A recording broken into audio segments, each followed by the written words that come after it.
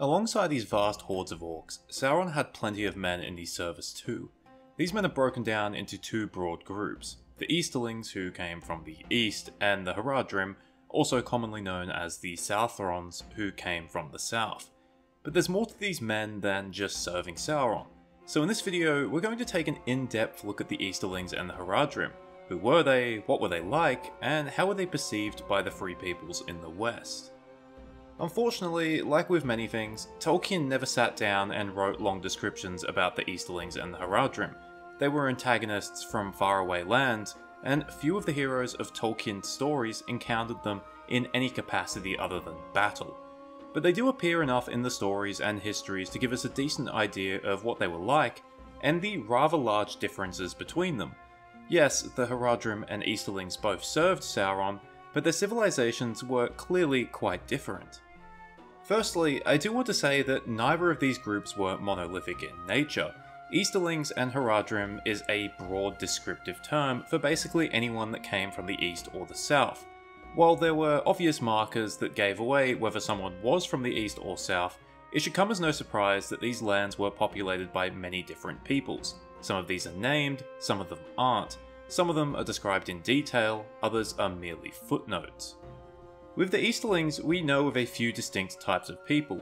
The Easterlings who troubled Gondor for the first half of the Third Age were not the same as the Wainwright Easterlings who appeared in the 19th century. In the 25th century, the Balkoff appeared. They were descendants of the Wainriders, but had changed enough over time to be considered a different group of people. Even at the end of the Third Age, the men of Gondor were encountering new types of Easterlings that they had never seen before, such as the bearded axemen who appeared at the Pelennor Fields. Despite their regular appearances, what the Easterlings actually looked like isn't that well documented. In the First Age, they are described as being swarthy or sallow. They're short, but broad and strong, with dark hair and dark eyes. Now, the First Age Easterlings aren't necessarily the same as the latter age Easterlings, but the few times they are described afterwards implies that they were fairly similar. It seems that Tolkien probably envisioned them to look Asiatic in appearance. As for the Haradrim, we know much less about the different groups, which there would have been many, as Harad was never really united. But we know enough about the history of the region to know that there were still big differences between them. For example, during the Second Age, the coastlines of Harad were heavily colonised by the Númenóreans, and then they were conquered by the Dúnedain or Black Númenóreans. Groups such as the Corsairs of Umbar were the result of this mixed heritage. Further inland, you would get more full-blooded Haradrim, and far to the south, we know of completely different types of men. Some who appear at the Pelennor Fields are given the rather ugly label of Troll Men of Far Harad. The Haradrim are described in depth in The Lord of the Rings. They are darker skinned, with dark eyes and dark hair that they often braided.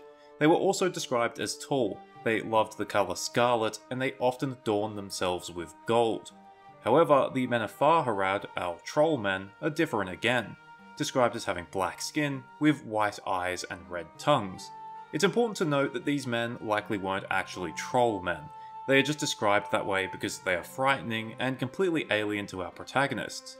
It seems that Tolkien probably envisioned the men of Near Harad to look Middle Eastern and North African in appearance, whereas those from Far Harad looked sub-Saharan. Now that we have an idea of who they are, let's move to the next question. What were their lands and civilizations like? Were there any similarities? What set them apart from each other? Once again, it might not surprise you to learn that even though they both served Sauron, the Easterlings and the Haradrim had far more differences than similarities. The Easterlings came from Rhûn, a name that just means east. While we don't know much about the lands beyond the Sea of Rhûn, we do have an idea about nearer Rhûn, mostly from how Gondor treated it. Although Gondor did conquer lands up to the Sea of Rhûn and considered it part of its territory, these lands were never truly garrisoned and settled. They existed more as a wide buffer zone, and Gondor had no problem palming it off to the Northmen. This seems to imply that these lands were wide, flat plains that weren't particularly fertile, unsuitable for an agrarian, settled society such as Gondor. And most of our descriptions of the Easterlings that we know about implies that many of them did not live in agrarian, settled societies. They are described as going from east to west in either waves or trickles, which gives us the idea that they were a migratory people and they are commonly described by the Gondorians as wild and savage, suggesting that they were not civilized by Gondorian standards. When Remendikil II marched east, he is described as destroying their camps and settlements. Neither word gives the impression of large, bustling metropolises. When the Wainriders are encountered, they are given that name because they live entirely out of their wagons. All of this gives us the idea that life in Rune wasn't particularly easy. This was a land that in some cases, even the women, young and elderly were expected to fight. Different groups of Easterlings fought each other over territory and raided their neighbours for loot and spoils. Some tribes would migrate west, but would always run into the wall that was Gondor and its Northmen allies, who they would attempt to raid and conquer with varying degrees of success. It was a land where fortunes could come and go easily. I'll use the Wainriders as an example. They rose to prominence and spent over 100 years as the dominant power in Rune. They were described as well-armed, well-equipped, and well-trained than any of the other groups that came before them. But after Gondor defeated them, their power swiftly collapsed and they faded into obscurity. 500 years later, their descendants known as the Balkoth rose to power, and while numerous, they are described as poorly equipped, and fought as an unorganized horde more than anything else. The Haradrim came from Harad, a name that just means south. Like Rune, we don't know a huge amount about Harad. Much of it is desert, and to the south there were great jungles. But there are also vast coastlines and rivers, such as the Harnen, and these coastlines were subject to millennia of Númenórean and later Gondorian investment, the great port city of Umbar being the perfect example. Once again, we get a good idea about Harad from the way Gondor treated it. Whereas Gondor relinquished Rune, they fought tooth and nail over Harad for centuries. Constant exposure to Númenor and its descendants seem to have rendered the Haradrim as far more civilized than their Easterling counterparts. The Haradrim seem to have had walled cities and centralized states.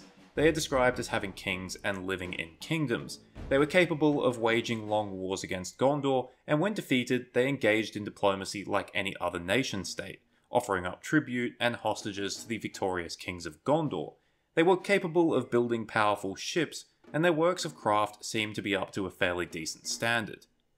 They also seem to be very wealthy. As I said earlier, the Haradrim are constantly described as having an abundance of gold, so much so that even their foot soldiers and Mumakil are adorned in it. We're not sure if this gold was acquired through mining, or trade, or even conquest, or whether it was actually real gold, but either way, Harad seems to have been quite a wealthy place. After it was conquered by Remendikil I, it was said that children in Gondor played with precious stones and gems as if they were pebbles. This would explain why Gondor was so against relinquishing Harad and the tribute it paid, compared to the vast lands in the east. I also want to point out one more difference in the way Gondor perceived Rune and Harad, the lands itself, not the peoples, and that was with the building of roads. In Ithilien, Gondor had a road running north-south. To the south, the road actually crossed the river Poros and then the Harnen, going deep into Harad, suggesting that it was a useful road that was well used by traders and armies. The northern branch of this road reached the Moranen, the Black Gate, and then continued on for a few miles east before it abruptly stopped. Why?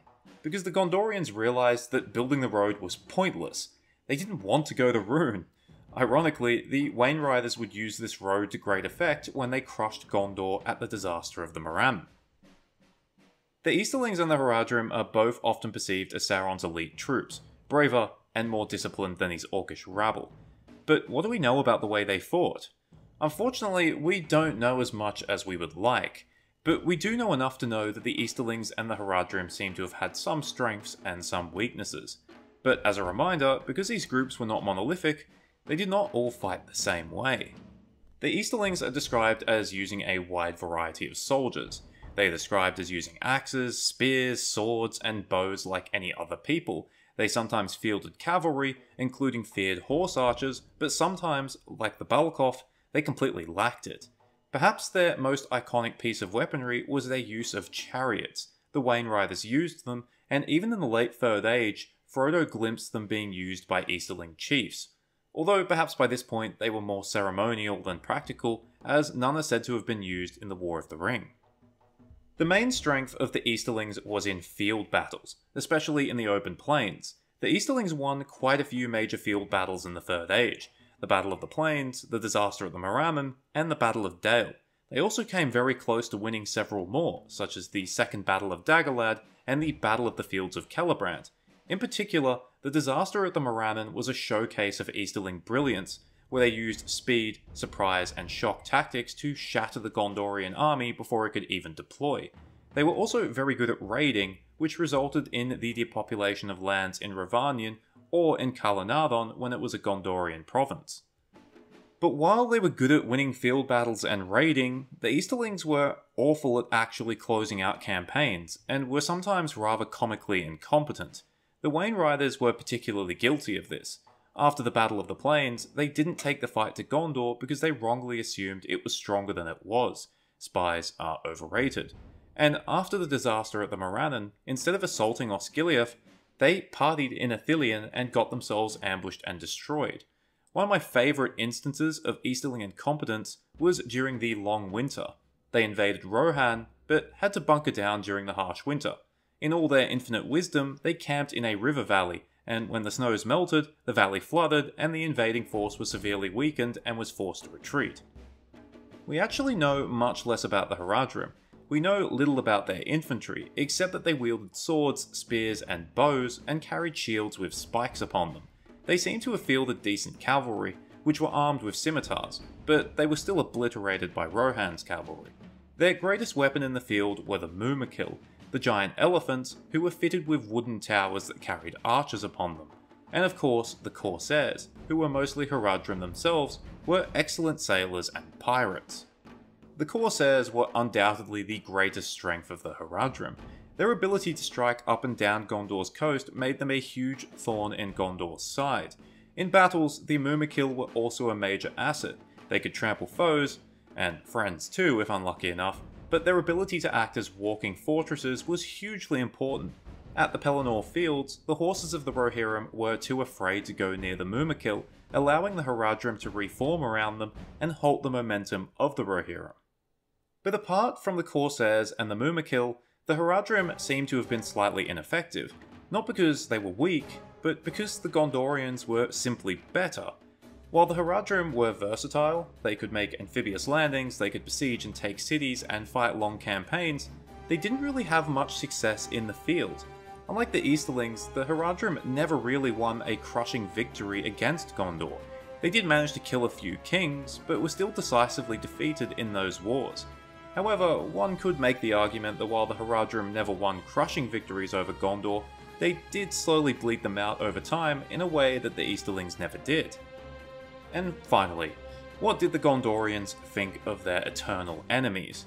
After all, most of our information about them comes from Gondorian sources. If you've been paying attention during this video, you probably already have an idea about how the rulers of Gondor perceived the Easterlings and the Haradrim. As I mentioned earlier, the Gondorians viewed the Easterlings as wild men and savages. To give you a better idea, the name Balkoth literally means horrible horde in Sindarin. You don't give that name to someone that you like. Outside of war, the Gondorians wanted very little to do with them, and there seems to have been little to no real diplomatic communication between them. And throughout the history of the Third Age, the Easterlings constantly proved why the Gondorians considered them to be savage. They were always the aggressor, and the Gondorians only marched east to deal with them after they had already been attacked. The fact that Remendikil II wasn't even interested in conquering them and instead burned their camps and settlements to ash shows that the Gondorians considered them to be pests rather than potential subjects. That being said, after the War of the Ring, Aragorn, who had actually journeyed in Rhûn, was gracious and set free his Easterling prisoners. But Gondor's relationship with the Haradrim was far more complex. While the Gondorians considered them to be cruel, they didn't label them as wild and savage. This is because, as Faramir points out, while the two lands were never on friendly terms, they did deal with each other quite regularly, and they shared more similarities than, say, the Gondorians and the Easterlings did. As I said earlier in the video, the Haradrim had recognised kings and kingdoms, who the Gondorians were quite happy to deal with, such as by taking tribute and hostages. That being said, while the Easterlings came and went, the Gondorians and the Haradrim fought constantly, with both sides being the aggressors on several occasions. This seemingly eternal war left Horondor, South Gondor, as a deserted no man's land. But after the War of the Ring, it wasn't long before Aragorn received emissaries from Harad, and he managed to quickly make peace with at least some of them. All that being said, Gondor's perception of the Easterlings and the Haradrim wasn't all bad. There is one thing that the Gondorians definitely admired about them. They viewed both of them as brave, bold, and determined. They recognised that in all the battles against Sauron's forces, it was almost always the Easterlings and the Haradrim that were the last force to quit the field, or surrender, or even fight to the death. Annoying? Probably. Respectable? Yes. So let's try and summarise briefly what we know about the Easterlings and the Haradrim. The Easterlings were viewed as a savage people, usually nomadic in nature and relatively poor, just like the land itself. They fought in varied, fast-moving armies that were deadly in the open field, but were less adept at other types of warfare. The Haradrim were viewed as cruel, but were a settled people who could be reasoned with diplomatically. They were wealthy, and while their fleets and Mumakil were powerful weapons, their armies were more easily dealt with by the Gondorians. But both people were brave warriors and were willing to fight to the end, at least earning them some respect from the enemies that they were so dedicated to destroying. Thank you for watching. I hope you enjoyed it, or at least found it interesting, and I really mean it this time because the script took me over 4 hours to write, which might be a record outside of my podcast video. That being said, it was definitely an enjoyable 4 hours. If you want more comparison videos, please let me know in the comments. I do read them. Cheers, farewell, and remember, from the perspective of the Easterlings and the Haradrim, it's actually the Westerlings and the Northrons who are the bad guys.